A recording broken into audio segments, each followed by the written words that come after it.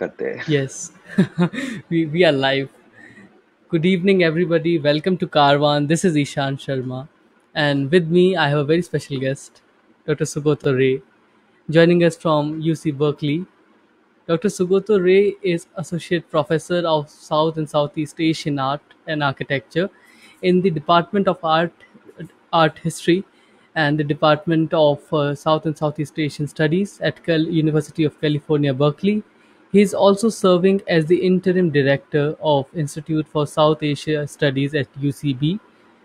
He trained in both history and art history from Presidency College Center for Studies in Social Sciences, Calcutta, and Maharaji Sayaji Rao University, Baroda, and along with University of Minnesota, where he was trained under a very famous an icon in himself, whom we lost recently, Professor Frederick Asher.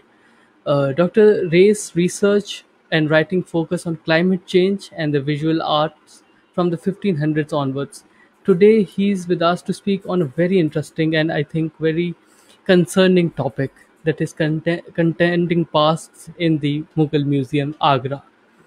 So, without further ado, understanding that you are here to listen to the master himself and not me, I would now formally invite and welcome Professor Ray to deliver today's lecture. And thank you so much, sir, for accepting our invitation. Over to you. Thank you, Ishan, and I'm really thrilled to be able to speak with you about this question of the Mughal Museum Agra and in terms of the saffronization of India's public sphere. So let me start by sharing my screen.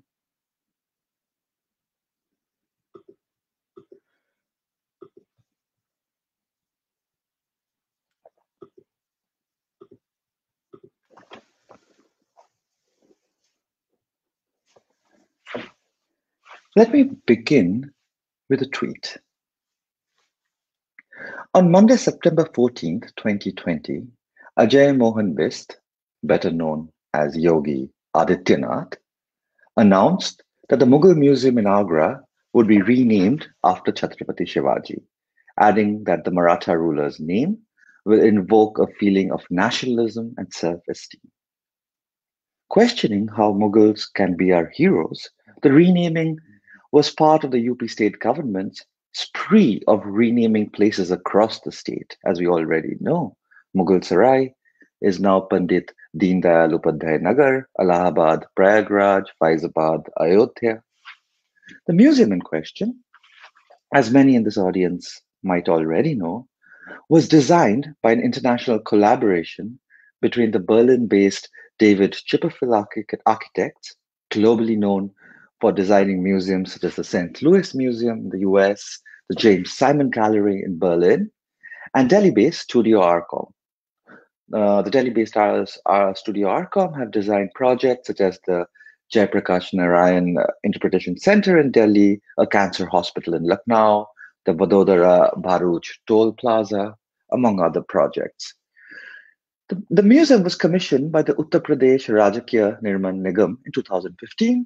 The foundation had also been laid that year by the then Chief Minister Akhilesh Yadav as part of a larger master plan to improve visitor facilities in the area surrounding the Taj. According to the architects, the museum would have a built up area of 20,000 square meters and would showcase the history and culture of the Mughals.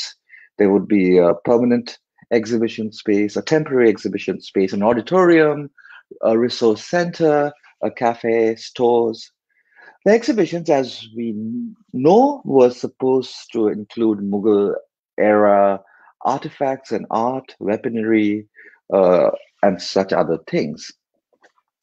The architecture of the museum was really planned in reference to the Taj in Agra, as we can see from these drawings that were produced by the team of architects.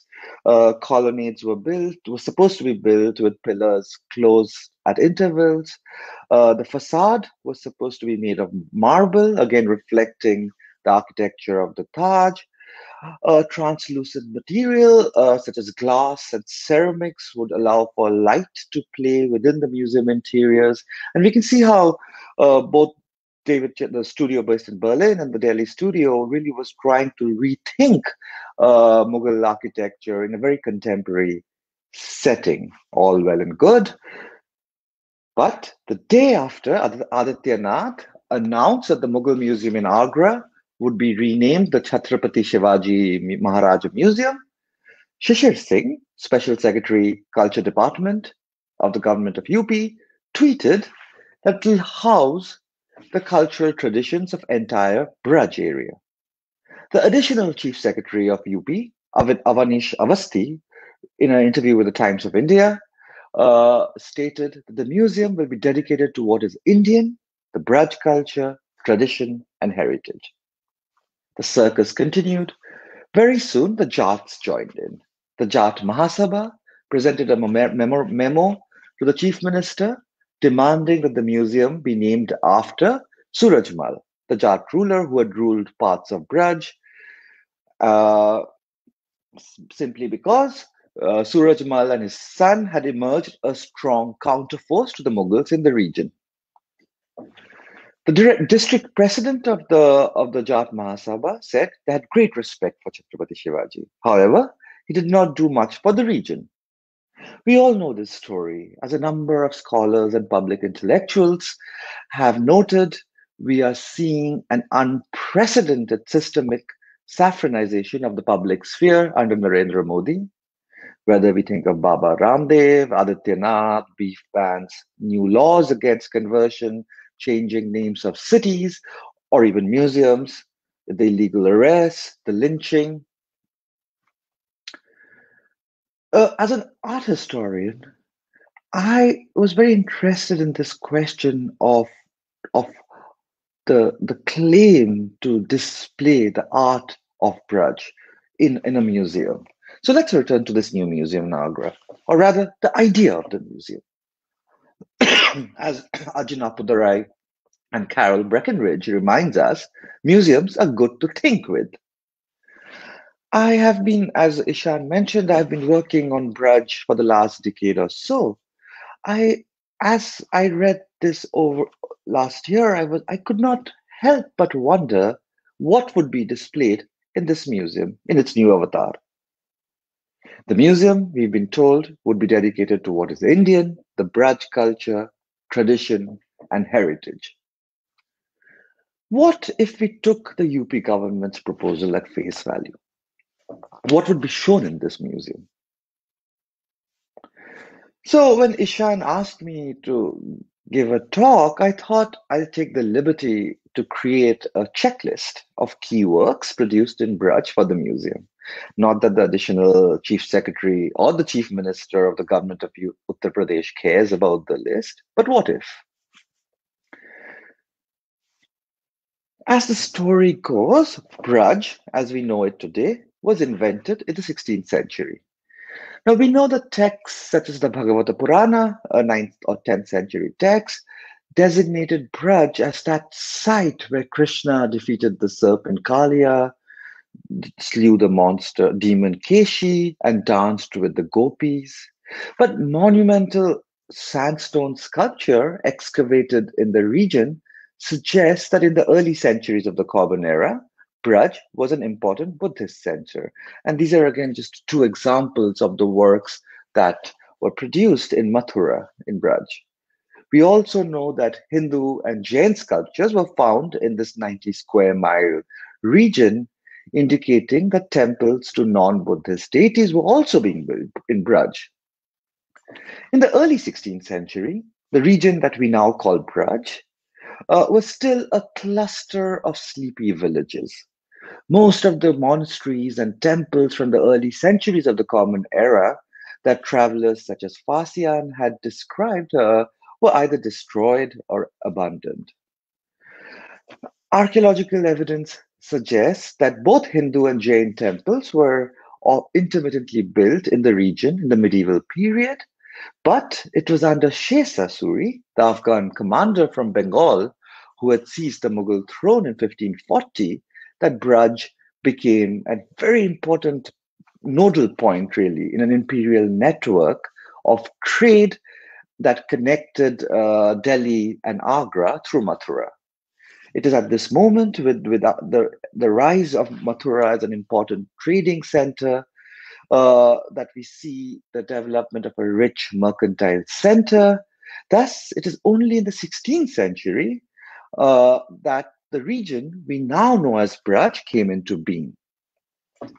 We all know this history. In the 16th century, Hindu reformers such as Chaitanya and Vallabha traveled through Braj and were responsible for rediscovering the lost sites that were supposedly associated with Krishna's life. Chaitanya from Bengal, for instance, during a 1514 visit to Braj, had found in the topography of the region geographic markers that allowed him to claim that Braj was that primordial space, the space that was described in texts such as the Bhagavata Purana, inhabited by the divine Krishna. Scriptural descriptions from text were marshaled as evidence. Thus, for instance, a grove in the east bank of the Yamuna became the site of Bandharban, where Krishna had purportedly brought forth water from the ground. And the site apparently still turns milky even today during the new moon. The Sanskrit term Vraj, literally an enclosure of herdsmen, was frequently used in scriptural sources to refer to that mythic space where Krishna had spent his youth. But modern Braj, as a geographic space, was invented only in the 16th century. Very soon, Chaitanya and Vallabha's disciples formed a strong center of Vaishnavism in Braj. And by the time Akbar, the Mughal Emperor Akbar, had constructed his capital in Fatehpur Sikri, which is around 30 miles south of Mathura, Braj had become an important pilgrimage center. And we know that from a number of accounts, both Mughal and European accounts. For instance, a Jesuit priest, Father Monserrate, writes in his memoirs about the huge crowds of pilgrims visiting the region. So it is in this period of an emerging mercantilism, the development of Vaishnava centers in Braj, that an extant artistic vocabulary of Krishna worship also develops in the region. So what sort of artistic practices were coming up? Artistic practices that the UP government now wants to showcase in the Mughal Museum as both Indian and tradition and heritage. So for this talk, I decided to select four works, one from the 16th century, one from the 17th century, one from the 18th century, and one from the 19th century. Artworks that I think are central to understanding Braj's culture. So let's begin in the 16th century. What we see on the screen is a folio from a manuscript of the Bhagavata Purana that had been discovered in Isarda, which is a Thikana or estate 60 miles south of Jaipur in Rajasthan. It was produced in the 1560s or the 70s. And this Bhagavata Purana, as many scholars have noted, is a very important manuscript in the history of painting in South Asia. This was produced in the Mathura Agra region. We have 23 folios from the manuscript that depict events from Krishna's life as narrated in the 10th book of the Bhagavata Purana. And this was one of the first large-scale artistic projects that developed in Braj after Chaitanya and Vallabha had established strong centers strong centers in the region. This particular folio is a visual translation of a verse from the 10th book of the Bhagavata Purana, and it shows Krishna's play with his devotees in the Yamuna, with the gopis in the Yamuna, the river that runs through the region.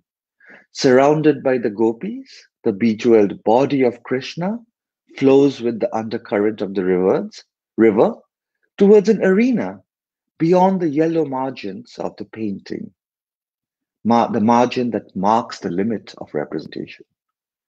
As we can see, the artist has carefully tilted the pictorial plane to create a sense of spatial recession, while the river diagonally cuts across the surface along a central axis, disregarding margins and boundaries that define the painted surface. The primary theme of the painting is Krishna's Jal Krira, but it seems that the artist has deliberately used pictorial configurations to draw the viewer's attention to the blue river, with lotuses, blooming creepers, and frolicking cattle. The blue of Krishna's body blends into the blue of the river, making it difficult to discern the separation between the river and the divine body.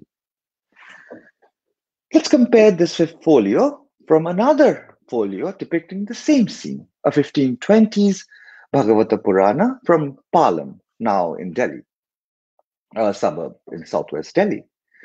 The Palam Bhagavata is one of the earliest known illustrations of the Bhagavata Purana, and it is part of an early 15th and a late 15th and early 16th century painting tradition that had developed in the region.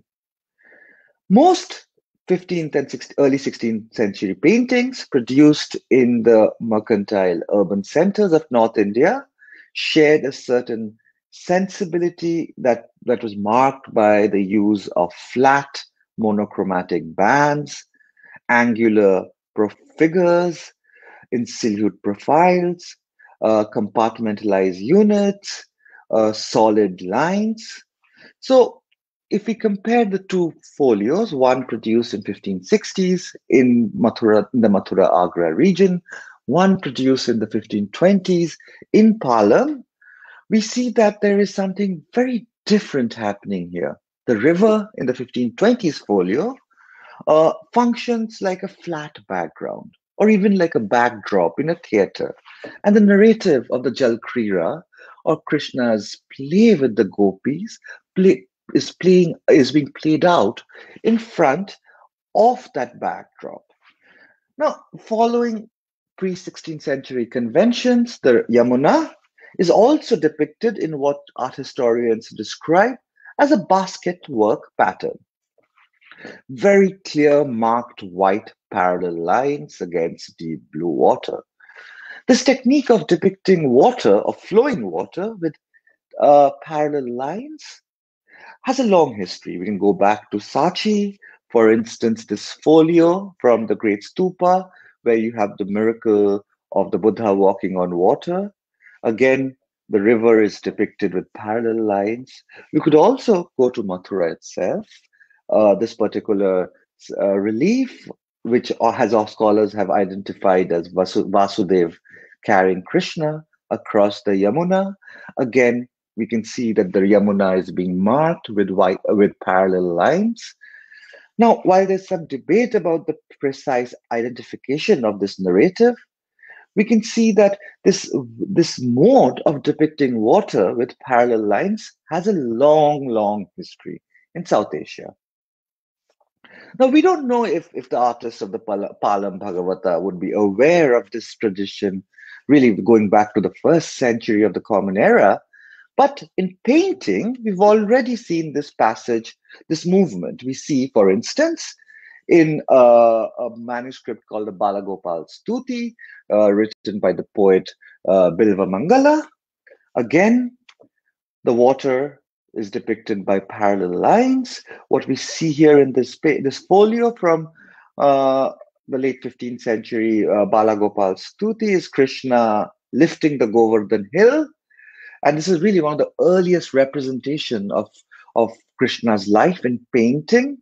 So certainly by the 15th century, even paintings were depicting uh, the Yamuna with this peculiar or this particular technique of of parallel lines. And art historians describe this painting, this early aesthetic cultures as an early Rajput school.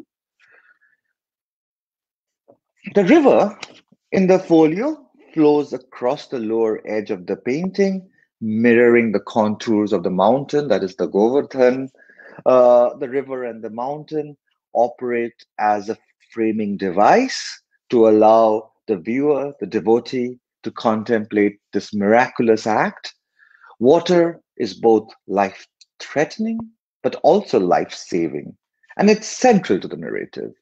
On the one hand, Krishna shelters Braj from the torrential rains that was unleashed by Indra. On the other hand, it is the river Yamuna, marked by parallel lines, that is central for the agro-pastoral communities of Braj. So this hydrosocial function of the Yamuna plays an equally important role in the Isarda Bhagavata, which was produced in the 1560s. But what is different is that the river is depicted uh, in a very, very different way. And that is what distinguishes this particular manuscript. And these are two folios from the same manuscript from the 1560s.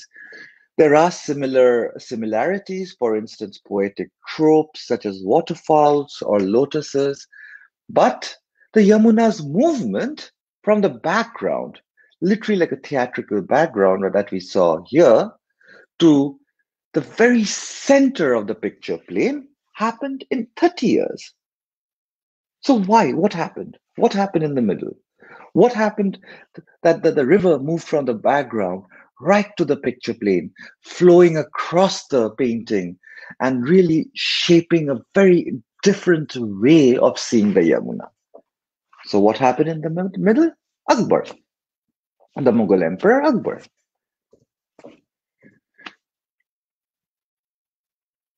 A number of art historians have commented on this particular manuscript, and the scholars have noted that really this mode of depicting the swirling fluidity of water is something that we see in paintings produced in the royal atelier under the Emperor Akbar, or for instance, the Hamzanama, which was commissioned around 1562, within 6 years of Akbar ascending the Mughal throne.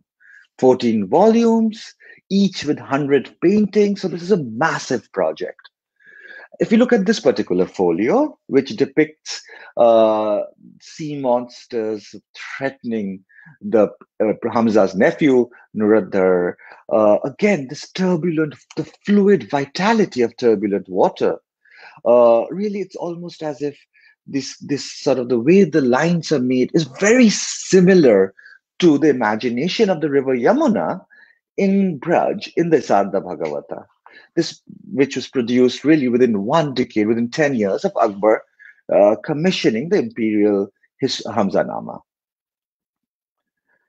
The compositional and stylistic difference between the Palam Bhagavata, approximately 1520-40, and the Isarda Bhagavata, 1560-1570, was conceivably informed by the new aesthetic cultures, the Central Asian Timurid aesthetic cultures that were introduced by Mughal artists in the interim. If we then return to Avanish Avasti, additional chief secretary's claim that the museum in Agra would be dedicated to what is Indian, the Braj culture, tradition, and heritage, this particular manuscript won't work. Obviously, it's influenced by Mughal aesthetics.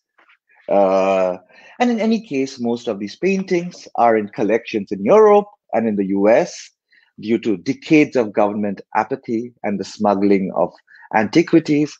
And again, if you think about the Central Vista project, so much of the paintings that were produced here are no longer in the country.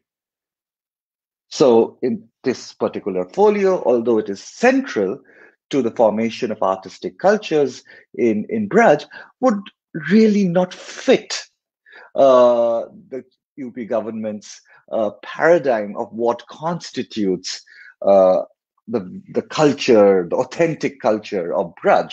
So we could turn to architecture and move to the 17th century.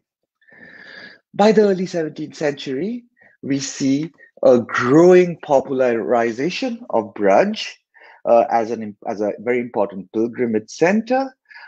We also see the construction of a number of ghats facing the Yamuna that really concretizes this metaphysical and everyday function of the river Yamuna that we saw, for instance, in the Isarda Bhagavata within a particular hydroaesthetic arrangement built by Bir Singh Deo of Orcha, the Central Indian Kingdom of Orcha. One of the most prominent constructions in Mathura at the Vishram Ghat was this Torana, a Tulabhara Torana, a ceremonial archway used as a weighing scale to measure and distribute commodities like gold, rice.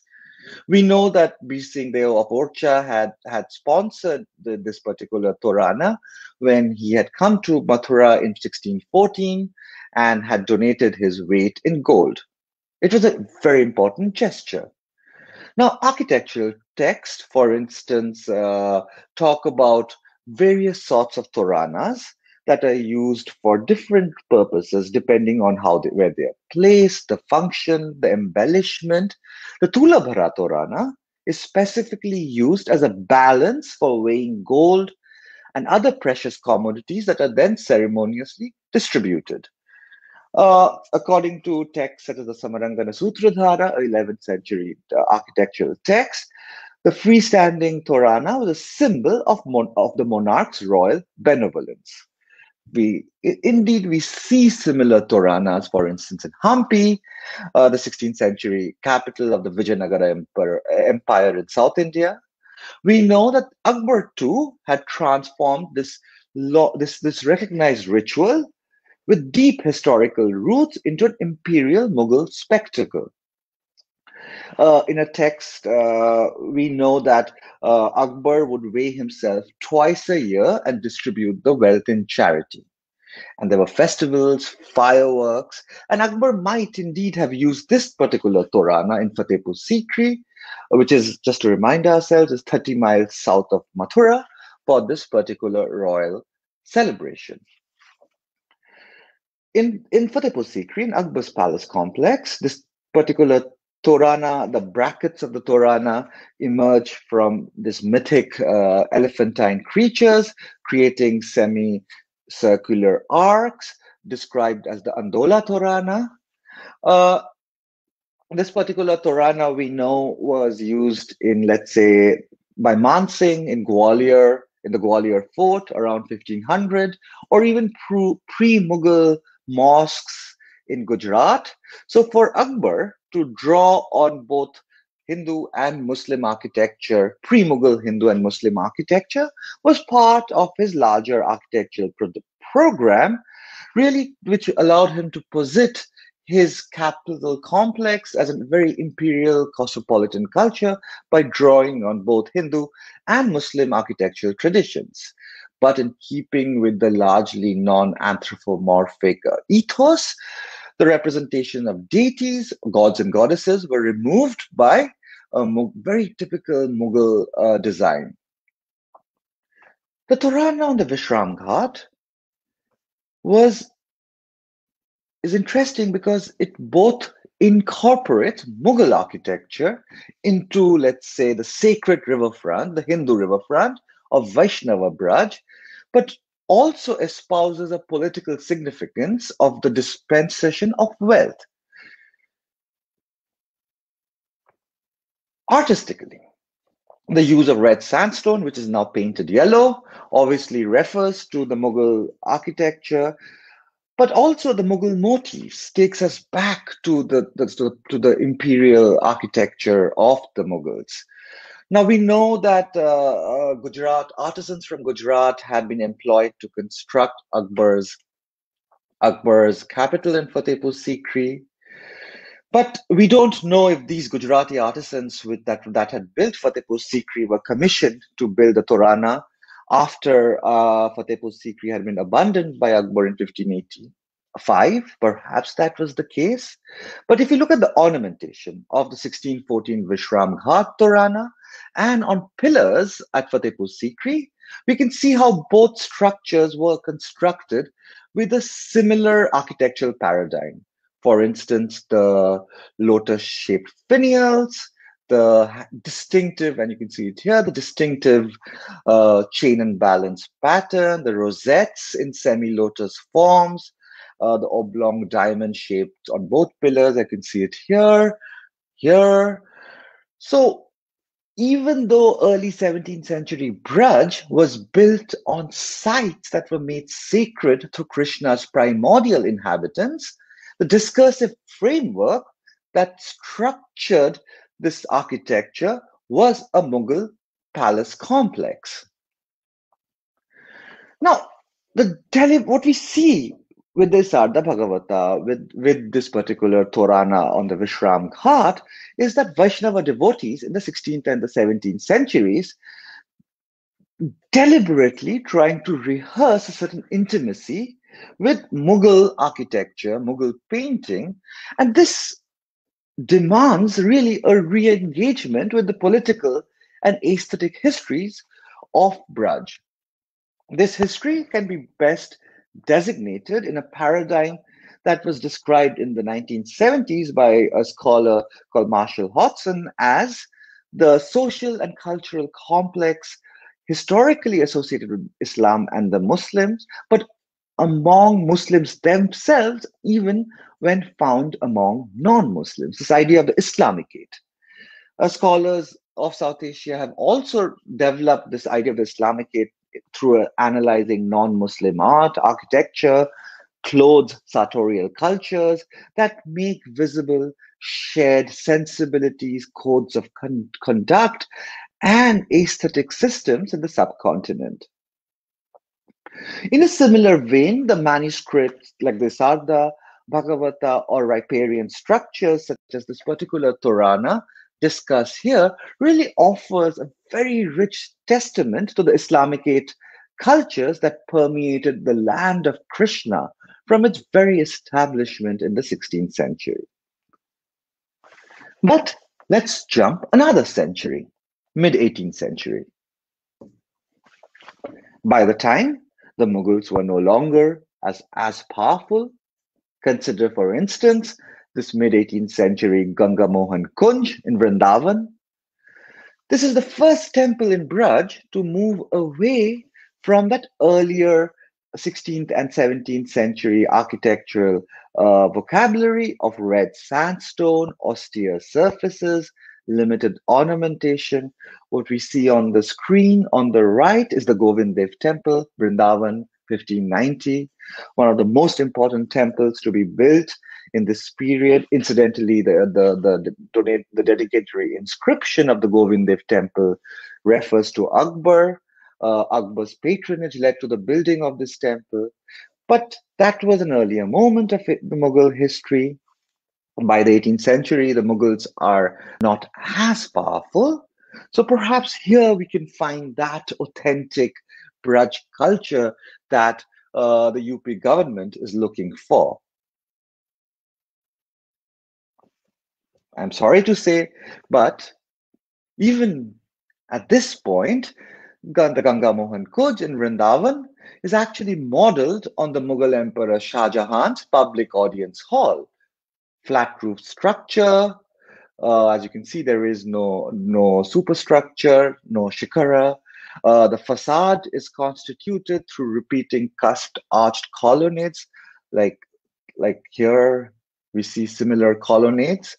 The sanctum, where the icon would be kept, again with cusped arches, acanthus decorated baluster columns, is strikingly similar to Shah Jahan's throne. By housing Krishna, by housing the icon in a Mughal style colonnaded pavilion, the patron, the Ganga Mohan Kunj, the patronage was the wife of the Jat ruler. The patron was emphasizing an architectural metaphor that again made Mughals the source of symbolic legitimacy and power. Now, we know that within the Mughal context, and scholars have argued that these baluster columns that we see in Shahjahanabad and elsewhere served as a reference to Shah Jahan or the monarch's imperial power. The columns have their origins in European print culture. Uh, the use of flowers carved in subtle relief, also based on European prints circulating in India, emphasized the Mughal emperor's buildings as a paradise on earth. Perhaps this Quranic symbolism, asserted through the use of floral imagery, resonated with in Braj, where the region where the pilgrimage site was described as a bejeweled bower, as a kunja, as a grove where Krishna would dally with his consort Radha. One could then argue that 18th century temples, such as the Ganga Mohan Kunj in Vrindavan, drew on two symbolisms. One, Shah Jahan's royal allegories, the idea of architecture symbolizing a paradise on earth, but also Braj as a lush bower, a kunja, to articulate an architecture that inextricably linked Mughal palaces to the temples in Braj. But the question is, why? Why in the 18th century? Shah Jahan had died in 1658, almost 70 years before the development of this new temple typology in Braj. Moreover, by the 1740s, the Mughal Empire had been reduced to merely the lands adjoining Delhi. Yet, it is precisely in this period of Mughal political decline that temples with floral imagery emulating Shah Jahan's architecture was built in Braj. Now, scholars have written on this temple style and have argued that this new flat roof temple, when we think of Hindu temples, we think of temples with huge shikharas, right? As we saw in the Govind Dev. But this new flat roof temple that emerged in the 18th century, scholars have argued, the precedence lies in domestic architecture. But the absence of a superstructure is explained in scholarship, regressive scholarship, as because of the Mughal Emperor Aurangzeb's supposed defacement of the Govind Dev in Vrindavan. Uh, Scholars have written, and I'm quoting a scholar called R. Nath, who writes that sacred architecture in India had hitherto been guided by traditional theory for the purpose of creating harmonious beauty and auspiciousness. In this adverse time, adverse because apparently Aurangzeb had destroyed the cultures of Braj by destroying the Govind Dev, and all the icons had moved to Rajasthan, for instance, Nathdwara, Kota, and elsewhere. In this adverse time, the protection of the deities, and this is Arnath writing, called for greater flexibility, even if it meant surrendering some ancient forms of construction. So the argument is because the Mughals were were purportedly attacking Hindu temples under Aurangzeb, the superstructure was given up, and they were constructing temples that looked like domestic architecture. Now, Mughal records completely challenge and do not corroborate this line of reasoning. We know that even under the reign of Aurangzeb, there was massive imperial patronage to Braj. Setting aside such really problematic assertions, it is easy to see how the flat roof Ganga Mohan Kunj in Vrindavan was really an emblematic of a new citational vocabulary that emerged in the 18th century across regional courts, with the cultural vacuum that ensued with the Mughal political decline. So my point is, even when the Mughals were declining in power, their cultural architectural legacy became so important that they were being emulated not just in Vrindavan, but we see this in Bharatpur, we see this in Deg, we see this in Jaipur. Over and again, the architectural typology that is being introduced in these regional courts and these pilgrimage sites really draw from Shah Jahan's architecture. So again, we see the problem of trying to claim a certain authentic Hindu Braj culture for a new museum that's coming up. By 1832, the territories that constituted British occupied Braj were incorporated into the newly formed Mathura district with its headquarters in the town of Mathura. We are coming to the moment of colonialism. My last example from the 19th century. The formation of the Mathura district subsequently led to the establishment of a colonial administrative structure, modern hospitals, schools, jails, printing presses, a strong British police system.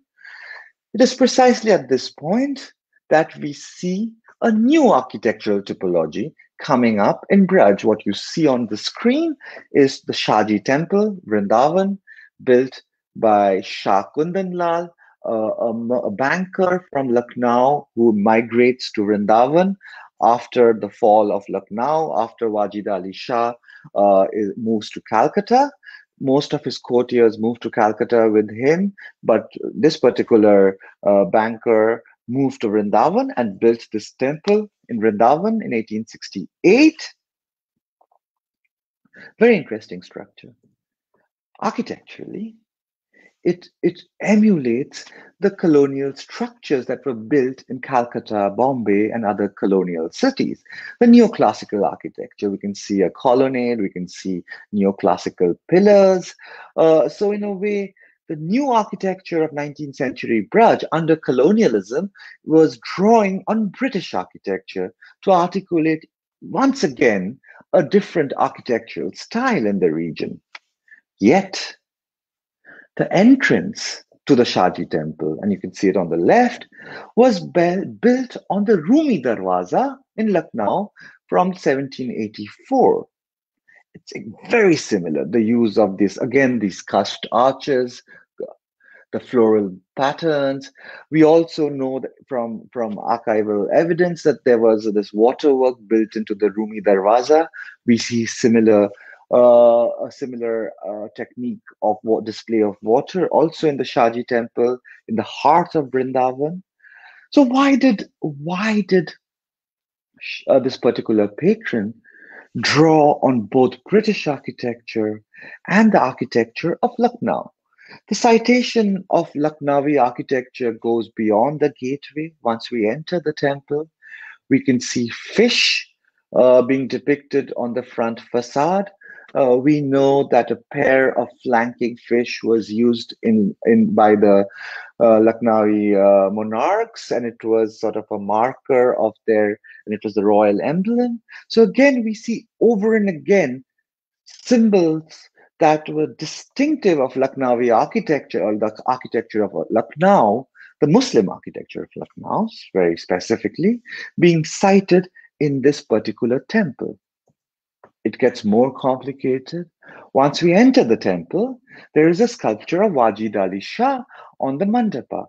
And we know from a photo, one of the only photographs of the last ruler of Lucknow, that this was really very similar, the way the facial features, the hair, the distinctive mustache. So you have a Hindu temple built in the 19th century under colonial modernity. The patron is drawing from the architecture of Lucknow, is depicting his beloved Wajid Ali Shah in the mandapa, but also referring to the Rumi Darwaza, the fish motif that was so central to Lucknow's architecture. This particular temple gets more complex. The facade has these what in Hindi, what locally is called the Tera Khamba, and the mandir, and the temple is known as the Tera Khamba Mandir. Essentially, these columns, these Solomonic columns that were based on Bernini's very famous baldachin in St. Peter's Basilica in Rome. This is a Catholic architectural motif that really we see in Goa, we see in Macau, we see in other parts of the Catholic world. And again, you can see the Basilica of Bom Jesus and this particular column type that is used in the altar. But this was not a column type that was really popular in North India, at least as far as I know, until the construction of the Shaji temple. So what we see here is that the patron is referring to Rome, the Rumi Darwaza, but also Rome, the Western ideal, the Western imperial idea of Rome to create this new architectural vocabulary in the 19th century. He brings together colonial British architecture, the architecture of Lucknow, the architecture of Roman Catholicism to create this very interesting model of 19th century architecture, which, by the way, was dismissed by scholars. In fact, Frederick Krauss, who writes, or one of the colonial district administrator, compared this particular temple, described as vulgar, and compared it to a casino in London. But if we read the architecture carefully, what we see is this very interesting citational politics at a moment of loss, at a moment of the loss of sovereignty, at the moment where Mathura is now under British colonial administration, that really is brings together diverse architectural paradigms from across the world to create a new global architectural paradigm. So even in the 19th century, it is very difficult to find an authentic Indian tradition and heritage. So I just, when I was, when Ishan was really, when Ishan asked me to give this talk, I was like, I wondered, what is Braj's culture? What is Braj's tradition? What is Braj's heritage that has become so central to a certain new political discourse? And the examples, these works, and these are just four works that I selected from the various sorts of both painterly, architectural, but also gardening practices that emerged in the region in conversation with Mughal paradigms, in conversation with Lucknow, in conversation with diverse artistic and architectural practices across the world. So if we are taking the UP government's new dictate as face value, the museum will be dedicated to what is Indian, the Braj culture, tradition, and heritage. One is left with this question: what is Indian? What is Braj's culture? What is Braj's tradition? And what is Braj's heritage? So I want to sort of stop here. This was a very speculative paper trying to think about how to write a history of a Hindu pilgrimage site in relationship to diverse non-Hindu practices. And I would love to talk more. And maybe if you have questions or even comments. Thank you so much, Dr. Ray, for that wonderful session. Maybe we can call it thought provoking rather than wonderful, because it really makes us think of what really is Indian heritage that we talk about, and what really meant by the government's mandate when they say that they will display the British culture, as you pointed out. And the investigation that you did today uh, on Karwaan really is, I think, going to open minds of public, and really this will make them think that, really we have to think about we have to really talk about our heritage. So if our participants have any questions, they can write it in the live chat, or they can email us at Karwaan Heritage, Karwaan Karwaan Heritage at gmail.com. We'll forward those mails to Dr. Ray, and he'll be back with the questions.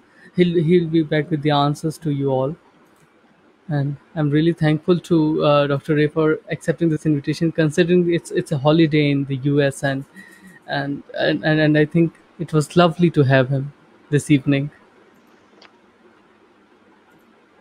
So I would rather ask you a question, a very general question.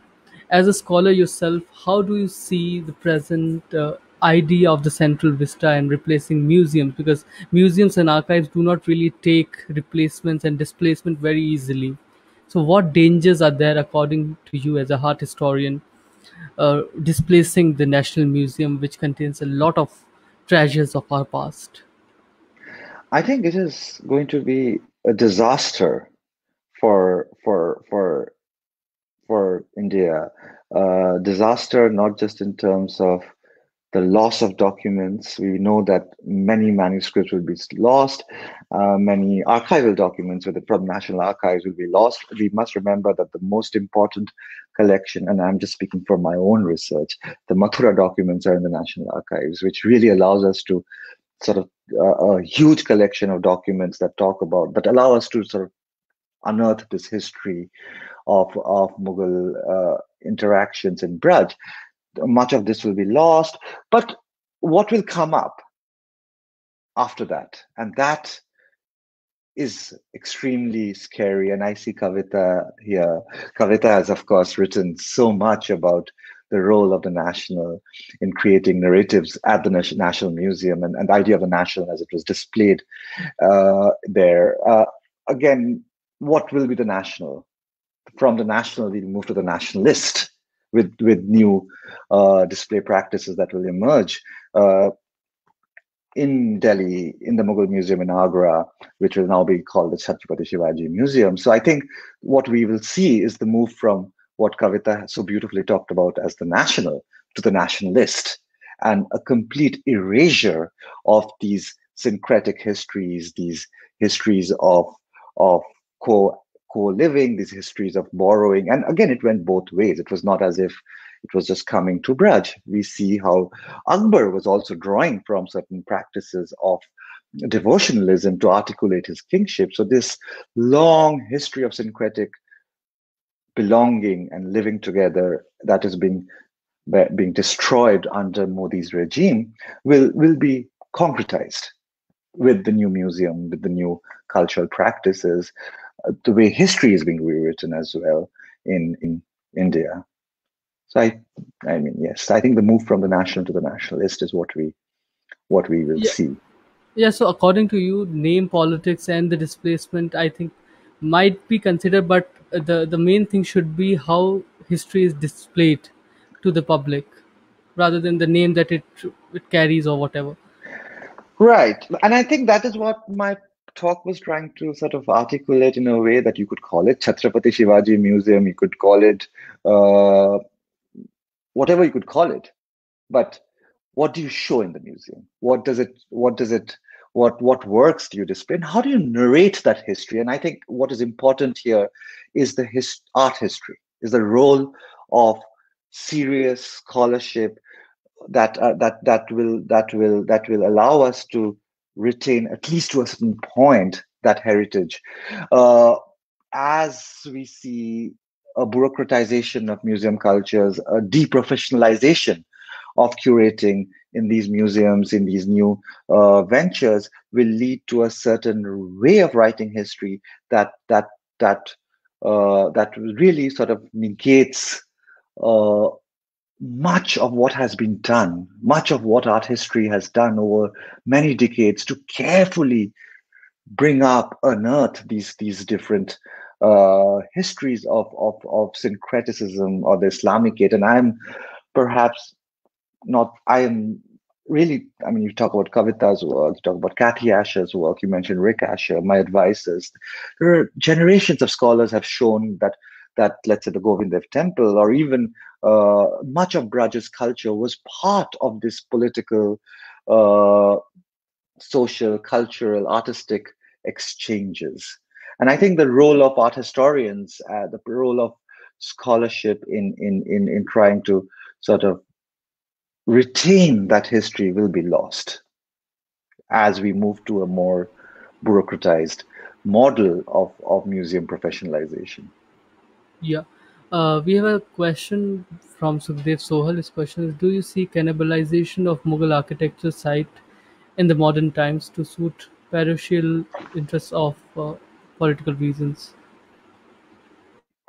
I do absolutely. I do think that it is the destruction of Mughal architectural sites is part of a certain political agenda. And I mean, I mean, we all know the history of the Babri Masjid, and that is just one example of many, many Muslim sites, whether it's shrines, whether it's palace complexes that are both being destroyed by a certain parochial conservative discourse, but also apathy. I would say we have to also remember that there is a great apathy for history, and that is why I think what you are doing in Karwaan is so important, is to remind ourselves of this long history. When I'm doing field work, I go to so many important sites that are overrun, that are now used for keeping goats, in rural India, and I cannot imagine this happening in Europe, for instance. But we don't care about the past. We don't care about uh, how to preserve and protect and write about the past. And I think it's both a conservative discourse that targets Islamic monuments, but also a certain apathy that comes from, let's say, the bureaucratization that I was referring to, that you do not have scholars, you do not have art historians in the archaeological survey, you do not have art historians in the museums. The curating of India's history, the preservation of India's history is no longer is no longer uh, a project of scholarship, and I think that will have a very deep toll in the long run. Yeah, we have a question by Ravindra Vasavada. His question is: how do you really look at this huge push to develop museums all over, but not caring for what we already have as national museum? That is, I'll answer with a personal anecdote here. A friend of mine and we always joke that every time there's a new government, they want to do something new and rethink the wheel. And it's never about protecting institutions. It's always about making. Everyone is institution maker. Everyone wants to rebuild and redo and remake. And I think what we are losing out is that that this long history from the 19 let's say, even I would go earlier, not just the mid 20th century, but really the early 20th century, of a history of conservation, of a history of restoration, of a history of documentation that has been part of let's say museum professionalism in India. But that said, I also think there are, I mean, the new museums that are coming up from, let's say, the private sector, perhaps then is the way forward. If this government is going to fail us, if the state is going to fail us, it is it's perhaps symptomatic of the neoliberal economy that we live in, that we now have to turn to the private sector and think about private museums. And a number of private museums have come up across India. And again, as an art historian, it is easier for me, for instance, to work with a private museum than with state museums, because the system is so opaque. The archives are not accessible to scholars. It's arbitrary. So in a way, it's perhaps only telling that this neoliberal post-90s India, the protection of culture and heritage is now in the hands of the private sector rather than the state. The state has evacuated. And what has come up in its place is this very dangerous rhetorical tool that uses the past in very political and very conservative ways.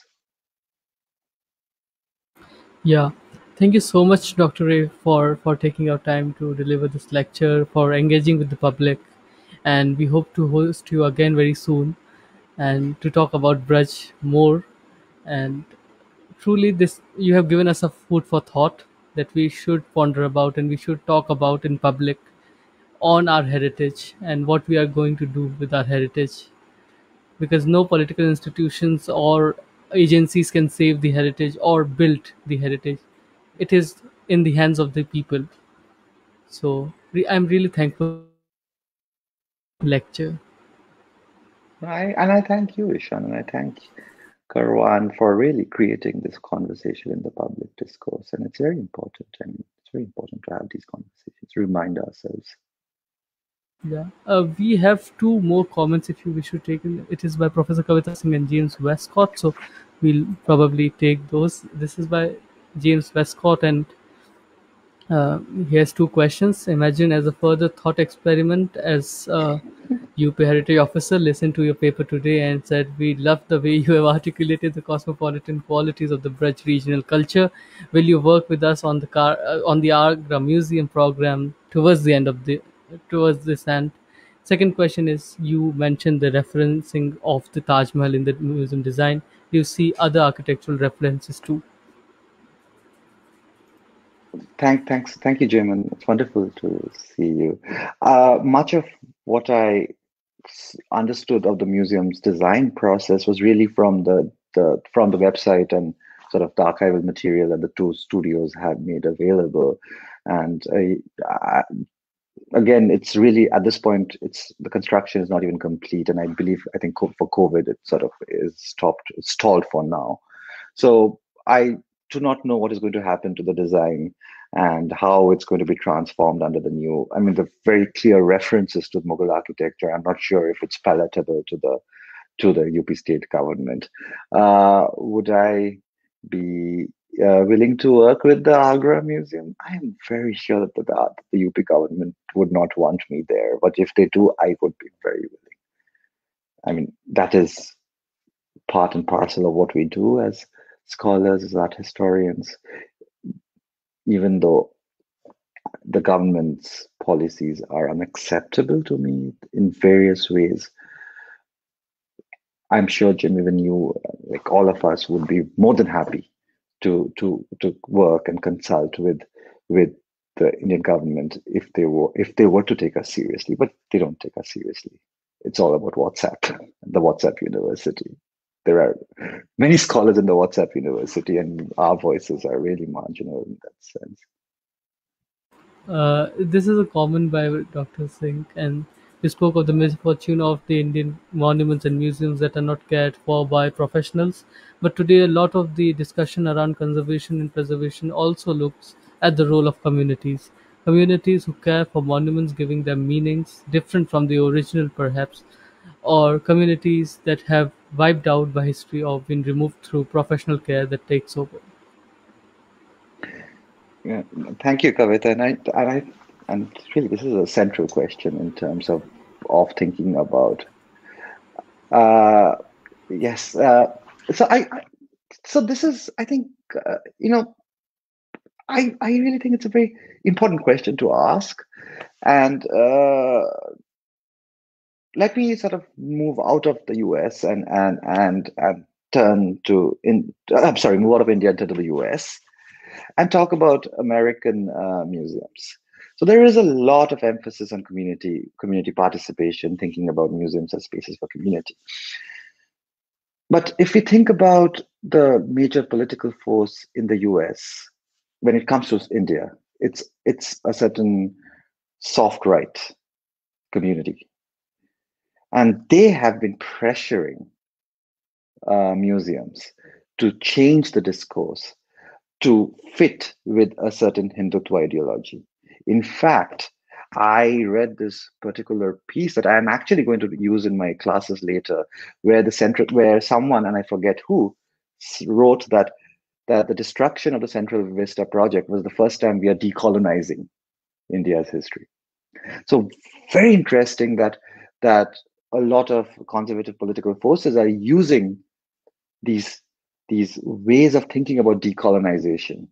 So and if you think about the analysis, the person who wrote this is correct. The person is saying that this was a colonial project. If you think about Lutyens Delhi, and we need to and through the 1950s and 60s, there were these puppet rulers who was stuck with their Western mentality and their obsession with secular history and their obsession with Western time and Western history. So finally, India has come into being, and therefore, heritage is now an Indian tradition, and therefore we are decolonizing Delhi. I wonder, Kavita, what you would think if we saw the Central Vista project as a form of decolonization, as a form of like what we are seeing, let's say in the US with the Black Lives Matter movement in terms of toppling monuments and this use of decolonizing and the problem of professionalism, the problem of the Western academy and Western knowledge systems, not just the Western academy, but the Western knowledge systems that are fundamental to a scientific approach to museum studies from the early 20th century, deeply colonial, deeply problematic, deeply part of a certain top-down governance. But I wonder, Kavita, if you would want to think about communities as a form of decolonizing when the same rhetoric is being used by, let's say, at least in the US, by Hindutva ideologues to change the syllabus, to change museum displays. I agree, and I completely agree with you, Kavita. But I think I was amazed at the writing, this particular blog that I read, where he's actually drawing on critical, he, I think, is drawing on critical theory to argue that this is a form of decolonization by unrooting uh, the colonial and and then the Congress, of course, who were seen as mimic men of drawing on Baba. So I think it's fascinating how, and again, this is not a very popular way of thinking about the problems of community participation in museum. That said, we also have to distinguish between different sort of curatorial and museum practices. There are museums that are community driven, that are community oriented, but there are museums that are not, that are different. So I think we also have to open up the question of what is a community museum and what is a museum of and of the state, let's say. And I think that will allow us to think further about what the question of community, what is, where is the community, who is the community, how much does the community have the right to say, and which community. I think that is the question: which community? Because in the US, the community is most vocal in the public is a certain conservative political force that also financially supports the Hindutva in India. So I think the question is, which community are you talking about? Yeah, and when we are talking about Central Vista, there is an announcement for the audience. We have a session with Professor Narayani Gupta, who is one of the most known urban historians of Delhi, and we have a session with her on the 8th of July, titled "What, a Janpat or a Rajpath?" So it is on the Central Vista project. So do join us for that. It will be live on the Facebook page at 5 p.m. on 8th of July. Thank you so much, Dr. Ray, and thank you so much, Professor Singh and James and everybody who joined us for this session. It was truly a learning experience for me and for many, many students across the world. Thank you so much, sir, Thank you. and have a great evening ahead.